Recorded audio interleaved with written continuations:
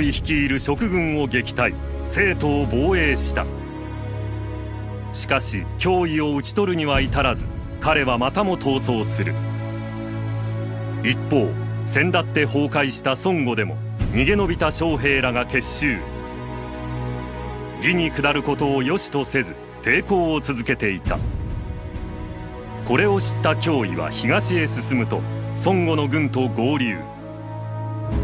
宿敵義を討つべく大連合軍を結成すると石壁に陣を敷いた。ならばこちらはその古き因縁を断ち天下を統べるまで。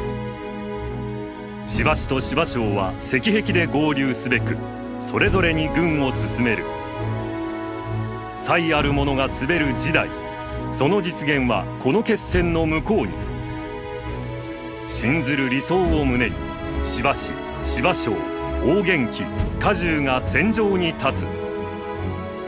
今全ての決着の時、大河に天下に勝ち時を挙げるのは誰か。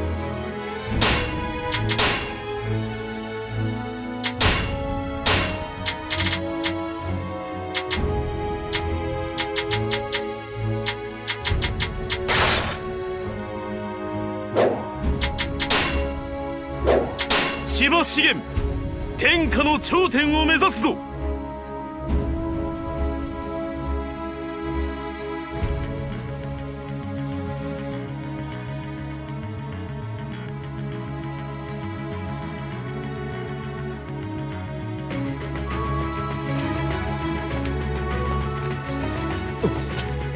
兄上。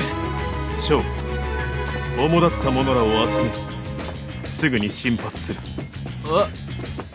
でも兄上は今到着したばかりでは。構わん、時が惜しい。なぜそこまで急ぐんです？まさかお前は抜けたように見えて人一倍悟る。お前たちのおかげで流られた命は刻限が近いのだ。だが私は天命をつかむ。将、力を貸してほしい。兄上、わかりました。俺の本気、あなたに預けます。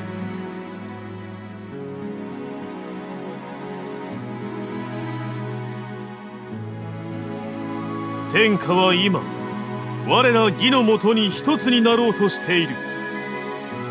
才ある者の統べる時代、それをなすのはここにいる私であり諸君である。我らは時代の先駆けとなり柱となり、果てに先達となるのだ。新たなる天下、我らの手に。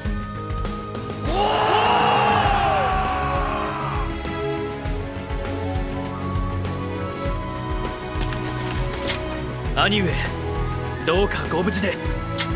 そうではあるまい、将。はい、兄上、ご武運を。共に新たな天下を。さあ行くぞ。この戦に我が天命をかける。敵は2方向から船団を率いてきている。同時に潰さねばこちらが囲まれよう。北東の敵は私が始末。将たちは北西に進軍し敵本陣へ向かえ。さあ烈火のごとく攻めよ。遅れは許される。この戦、完膚なきまでに勝利するのだ。兄上、我が中に落ちよ。元気、兄上がついていてくれて。資源の様子が気になる。四条殿も気をつけて。伝令、前線部隊敵伏兵に囲まれました。さらに崖から土砲で狙われ窮地です。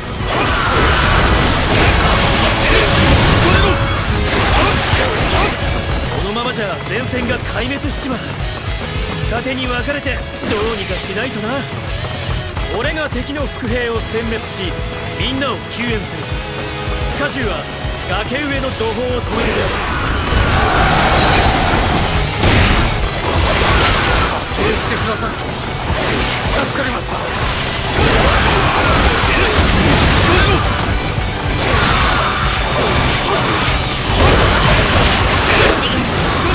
敵は寄せ集め、逃がさんぞ。短期決着を狙う奇策に注意。なぜこちらに。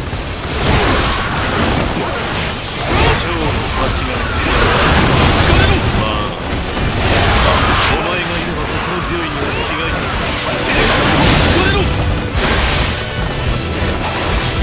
責任ある立場にふさわしいご活躍です。その首もらい受ける。いざ多様な失態を演じるというお恥ずかしい限り。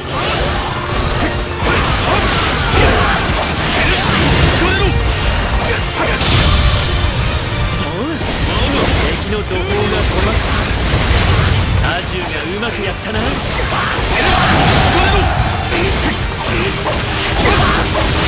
こで敗れるとは無駄に。敵将討ち取った。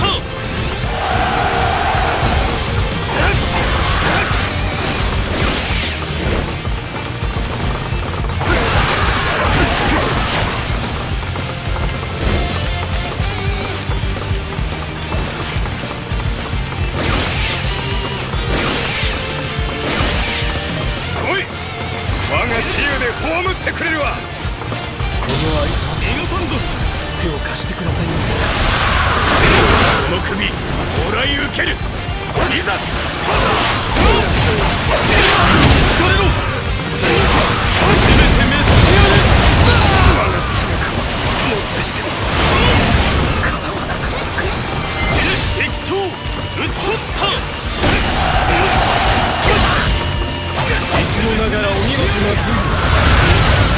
出番もあります。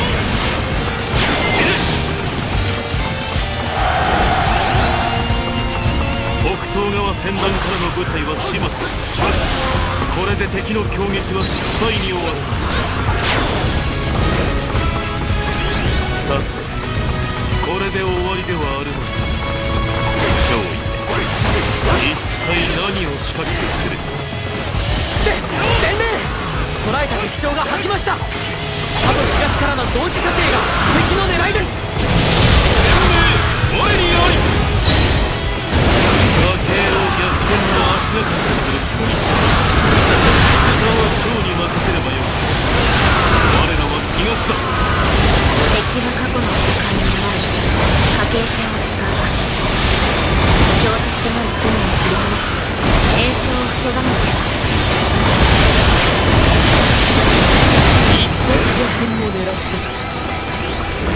東には兄上がいる。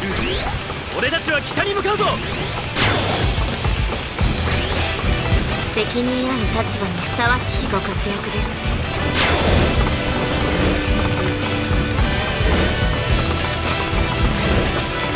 家系船が突撃してくるのはこの船を切り離して。はっ、ご無事で。今後の炎は決して尽きぬ。我らの熱き思い今ここに示さん。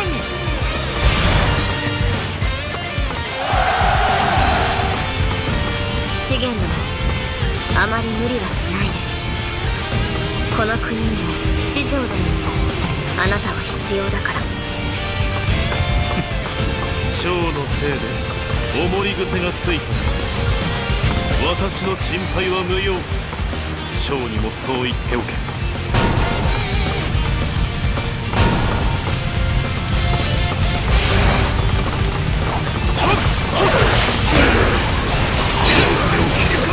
炎症を防いだか。孫悟最高のため虫を撃つ。その気概まさに炎のごとくだな。だが私はそれだけでは倒せんぞ。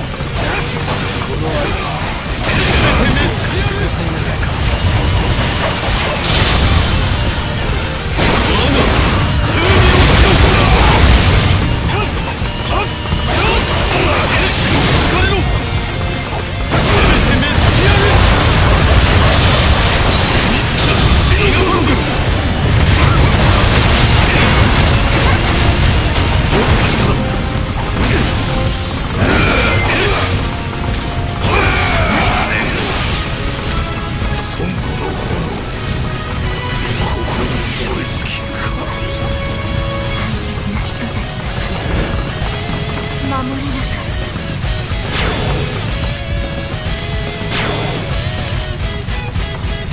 これ以上の奇策はなか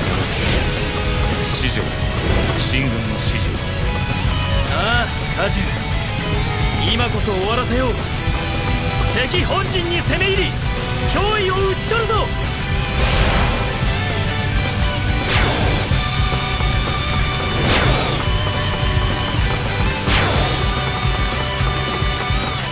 芝生様より伝令です。北側の家系未然に防いだとのこと。伝令、西の山道より敵増援到来。味方本陣に向かっています。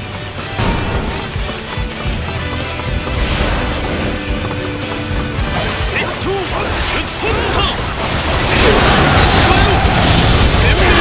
我に会い。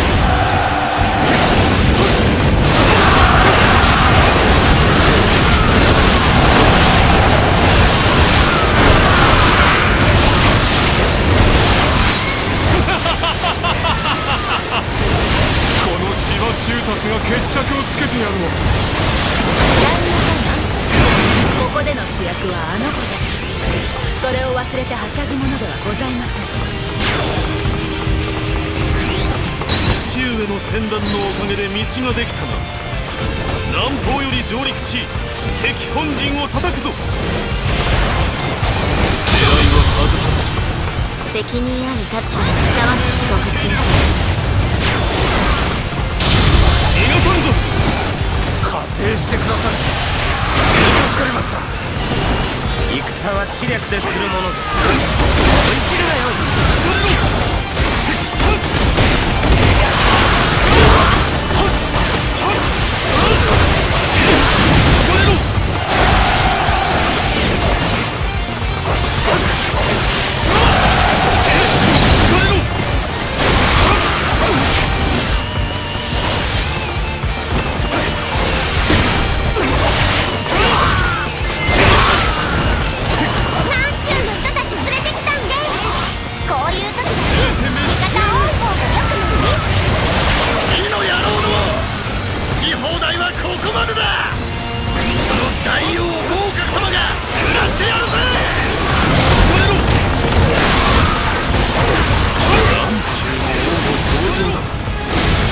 いつの間に五色と盟を結んでいた。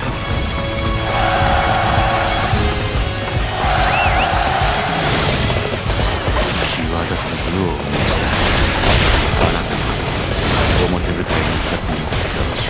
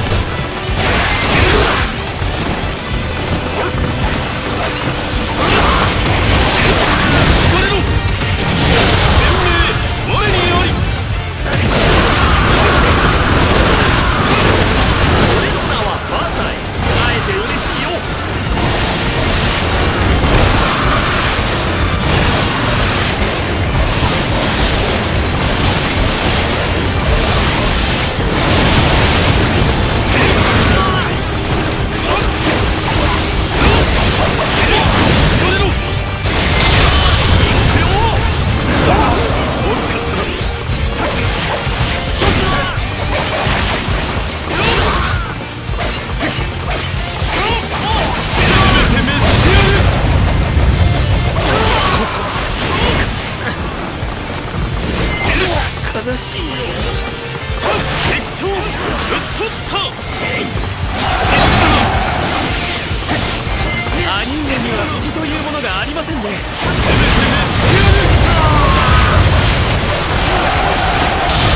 逃がさんぞ。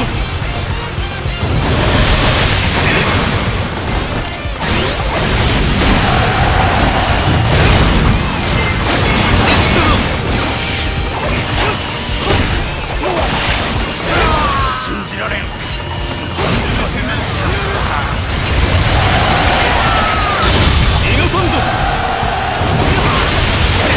つもながらお見事な武勇。策の出番もありませんが。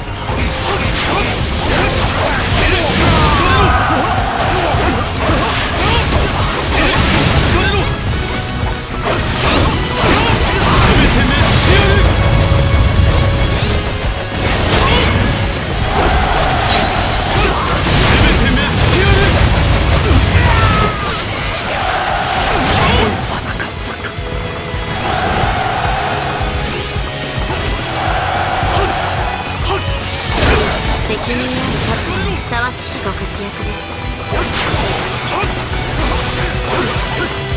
さあ来やがれ。お前なんざ一人練りだ。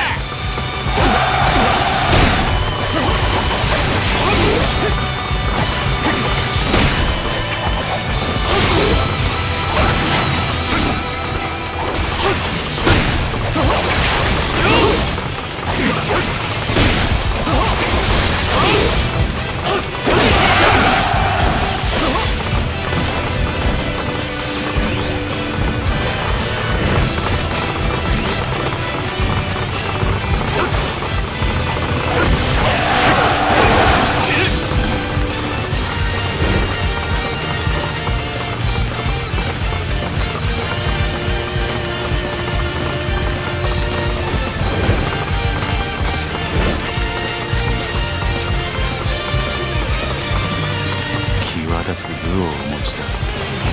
あなたこそ表舞台に立つにふさわしい。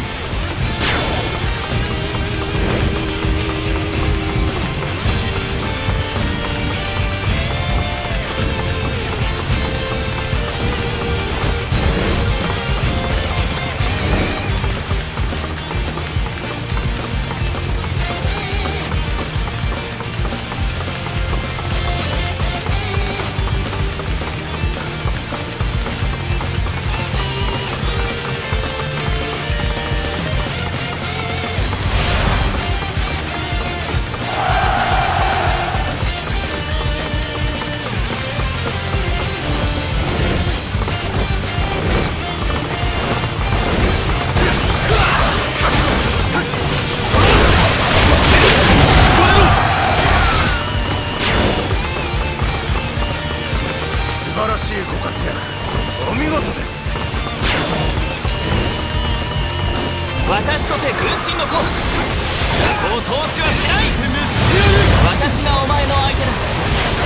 その分試させてもらう。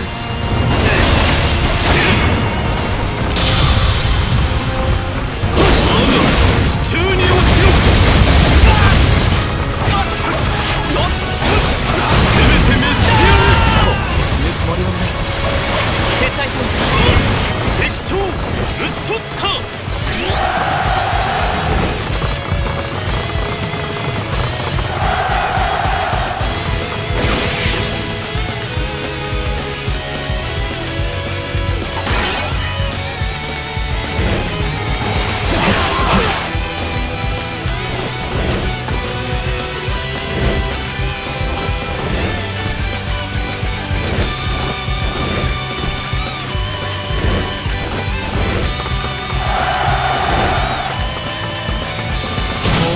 ここまで攻め込まれた。だが最後の一兵となっても屈しはしない。その抗いが何を生むのか、よくよく考えてみるがいい。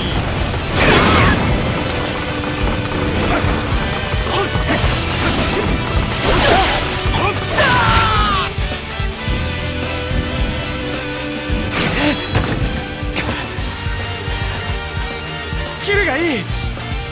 私はたとえ死んでも悪鬼となって貴様らと戦ってみせる。その執念に対して問おう。貴様はなぜそうまでして戦おうとする？知れたこと、我が師諸葛孔明の志を継ぎ秦の世を築くため。バカめが！まったく諸葛亮め、肝心なことを教え忘れたか。志は立派なのにな。秦の世を目指す戦と国と民を疲れ果てさせてまでするものか。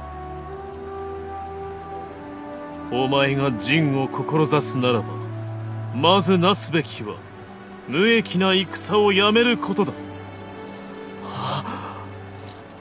私はこれで終わりってとこかな。ああ、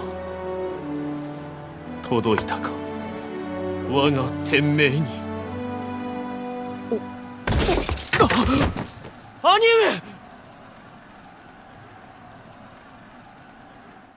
上！しばし柴将らが率いる義軍は石壁に連合軍を撃破。脅威は捕らえられるとしばしの説得を受け、ついに降伏した。定律の終焉、そして反乱勢力の鎮圧、ここについに乱世は終わり、天下は一つとなった。新たな時代の到来を喜ぶ若者たちだが、その喜びの中、彼らを率いてきたしばしが倒れる。己の天命を知り、いかなる苦境も乗り越えてきた男。彼と共に歩んだ誰もがその才により導かれる時代を望んでいた。もし今この男を失ったなら、新たな時代はいかに進むべきか。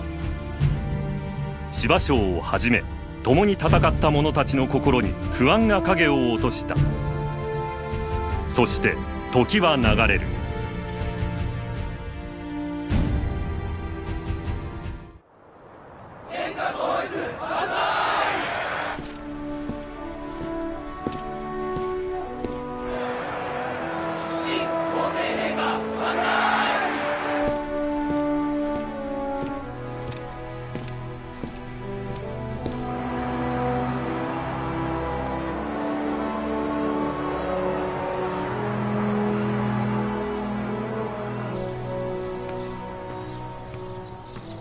これからは真面目にやる。そんなセリフを聞いた覚えがあるのだけど。師匠殿、こんな大切な日にどこに行く気なの？元気、なんでわかった？全然変わらない。でも別に俺がいなくてもいいだろ。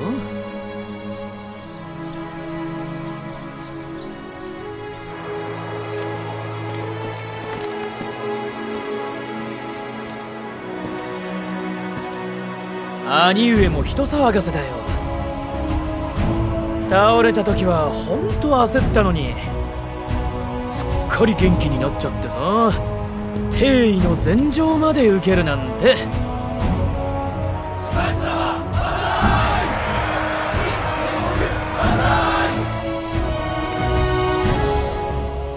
俺はこれからもここぞって時に兄上の力になるさ。それ以外は今まで通りだ。やったな、兄上。